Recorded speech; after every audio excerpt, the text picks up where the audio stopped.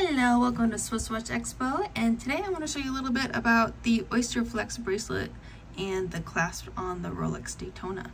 Now this one has a Rolex clasp, and to undo it, you take that out, then flip that over, and that's how you open the bracelet, but it comes with a little bit of wiggle room. So you tug this, and there's a little extra link for if it gets hot and then your skin expands or your wrist size expands, you need a little bit of extra room, because this bracelet is designed for comfort when it comes to being in sweaty weather, because we have this for a little bit of breathaway, and then we have this to make it a bit more comfortable. And when you are done being sweaty, you can put it back in. And ta-da! That is a little bit on how to use your Rolex Daytona.